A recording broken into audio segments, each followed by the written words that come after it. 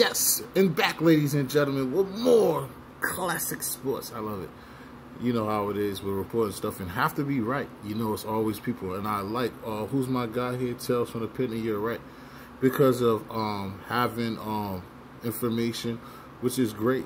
To get back to the late, great Leon Spinks and having siblings with Michael Spinks, which is his brother.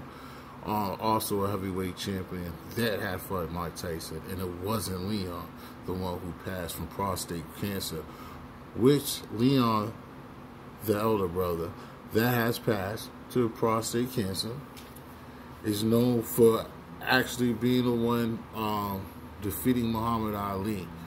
Like I said earlier, it really didn't make a difference. But you always want to be right when you're giving out information and talking about these things, which are definitely understandable when you want to be quoted and you talk. So it's great. But yes, Leon is immensely known for defeating Muhammad Ali back in '78 and also being a gold medalist and also having siblings of Michael Spinks that fought Mike Tyson.